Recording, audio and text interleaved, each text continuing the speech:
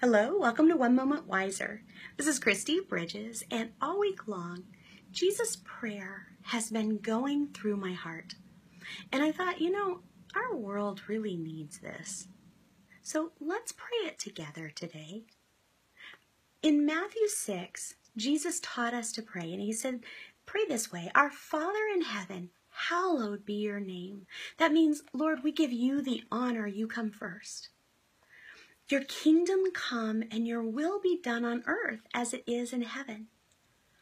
Give us today our daily bread and forgive us our debts as we forgive our debtors. Lead us not into temptation, but deliver us from the evil one. When Jesus was here, he taught us in stories and by example what God's kingdom looks like. Thy kingdom come, thy will be done. And he told us that, God's kingdom comes into that fertile ground, those thirsty hearts that accept him and his will and become fruitful because of that. When he met someone who was messing around with somebody else's husband, he said, go, sin no more. And she did. When he met a tax collector that was corrupt, a corrupt official, he said, hey, I'm coming over to your house for lunch today. And that guy ended up giving back what he had stolen.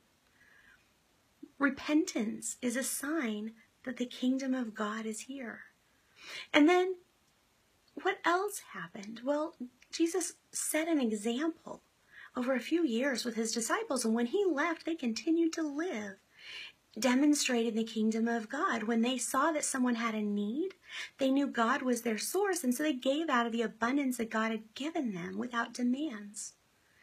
They spent time together sharing wisdom and love. So we can do that here and now. And I just encourage you to do that today. God bless you.